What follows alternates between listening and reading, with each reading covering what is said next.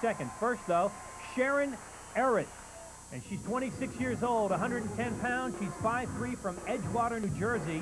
Our phone number is 904-MUSCLE, M-U-S-C-L-E. Vote for the lady you think is going to be the next Ms. Olympia. Now, Sharon diets for a 6-month period. Can you believe that? That's a long time. That's dedication. I don't know. Can you take it to an extreme?